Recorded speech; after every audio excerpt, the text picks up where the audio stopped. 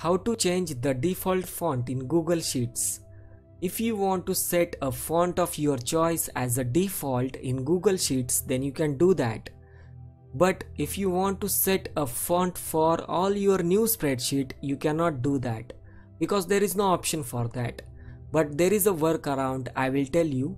Before that, let's see how to apply a font for this whole spreadsheet. That means everywhere this will be the default font.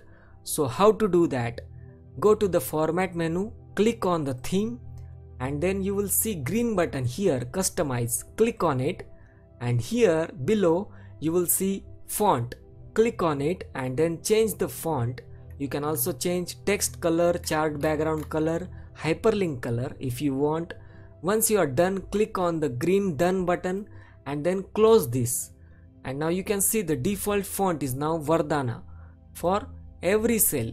Even if you create a new sheet in this spreadsheet, it will be still Vardhana as a default font. So how to do this for new spreadsheets? Click here to select all the cells, then select a font of your choice and then select the size you want. Okay, now click on the file menu and then make a copy of it. You can save this copy as a template name or font template name.